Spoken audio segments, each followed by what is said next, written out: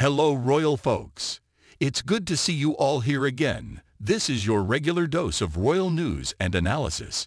But before we start, please subscribe to my channel and click the bell icon. Thanks. So now, listen up because this drama is straight off the charts ridiculous. Apparently, our dear disingenuous Duchess has been exposed for pulling an outrageous scam on the wonderful people of Nigeria during her and Hairball's recent odious royal adjacent tour over there. I'm talking full-on criminal levels of fakery and fraud, y'all. The tea has officially been spilled by none other than legendary UK military badass General Christopher Musa, who is basically Meghan's worst nightmare come to life in the form of a decorated war hero who doesn't suffer lies or BS gladly. Musa came out swinging in a recent explosive interview, absolutely eviscerating Meghan for trying to falsely pass herself off as an official HRH royal to the Nigerian people and institutions she encountered. This man saw right through her manipulative grifter antics from a million miles away. I can just picture mugs seething behind closed doors somewhere, eyes bulging and nostrils flaring, as she realizes her latest scheme to exploit an entire nation's people for optics and attention has blown up in spectacular fashion. According to Musa, the audacious American airhead was throwing around her totally illegitimate Duchess titles and pretending to have some kind of legitimate royal authority. Just a blatantly fraudulent abuse of privileges she very clearly renounced and gave up. In Musa's decorated military mind, Meghan's actions amounted to a gross misrepresentation at best, and potential criminality through impersonation at worst. Either way, he clearly recognizes the outrageous scheme for exactly what it is, an overprivileged narcissist once again exploiting her former status for profit and public adoration she 100% does not deserve. And of course Musa, having actually fought in grueling wars to protect democratic values and preserve real justice, was having absolutely none of Meghan's phony self-promotional chicanery on his watch. This man has been through the ringer of life-or-death battles, so a petulant former C-lister's delusions of grandeur are barely even a flesh wound to contend with. But still, he clearly felt the need to go full scorched earth on Meghan after seeing the extent of her entitled scheme unfolding in real time. Musa outright labeled her behavior as utterly deplorable and a direct shameful attack on the integrity of honest public institutions, democratic processes, and really just civilized decency in general. In the military legend's mind, someone like the Duchess who has willingly renounced her tenuous ties to the royal family has absolutely zero right to keep dangling her small-time HRH pedigree around as a means of coercing or intimidating others. Those privileges were given up the second she tossed the crown aside for celebrity riches, PR spin, and outright truth-bending falsehoods about the firm that brought her marginal notoriety. And let's be real here. Musa is 100% correct in dragging Meghan to those fiery depths for her actions in Nigeria. This woman has less than zero right to prance around using noble titles she literally rejected while concocting self-enriching lies and manipulative PR stunts along the way. It's an insult to the hard-working taxpayers and veterans who sacrificed so much more than she ever has. At this point, every single person with a platform on planet Earth should come out swinging against Duchess delusionpence and her incessantly brazen attempts to milk unearned status and privileges from the teat of the royal institution she's so vehemently turned on. Just imagine the sheer audacity of this woman, daring to roll up into communities and government spheres pretending she deserves some level of deferential treatment or access purely because her narcissism still craves being perceived as an HRH.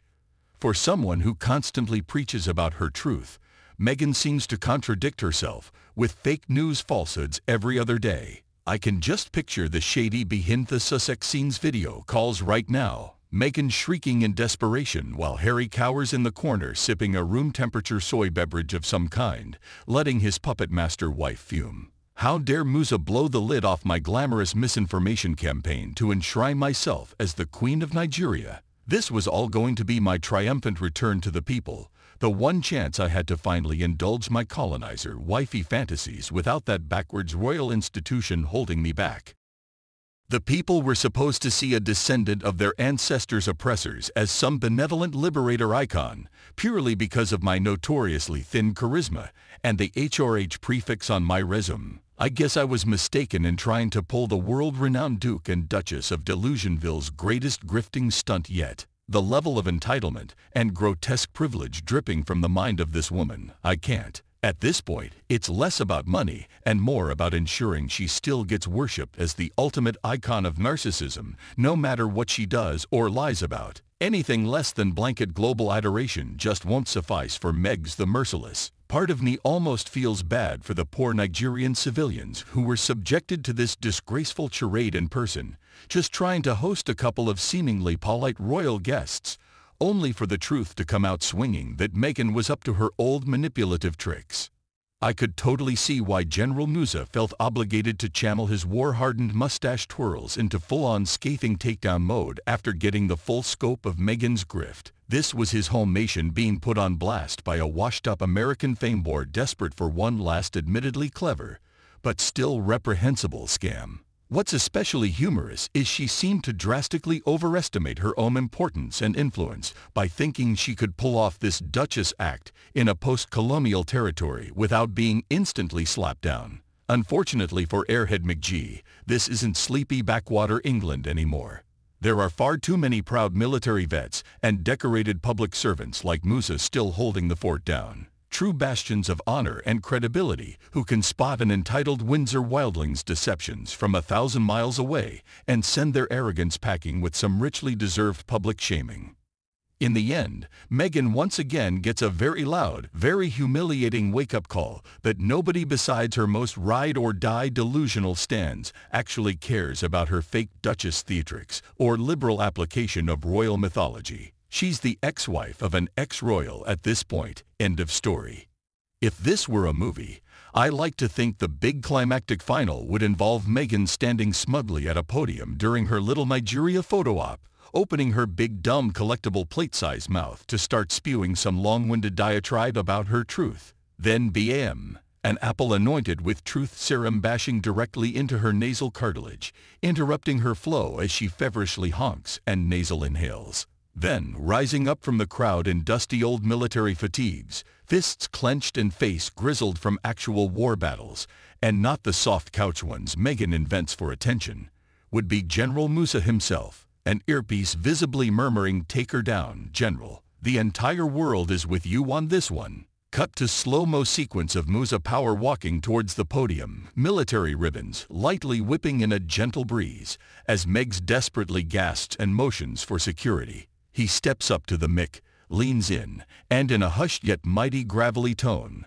lets loose the verbal lashing heard round the world. "You vainglorious, disgraced Duchess, your feeble deceptions and fealty to your own wanton ego ends now. The Nigerian people, and indeed the planet itself, shall no longer endure your tyrannical grifts and branding of the just."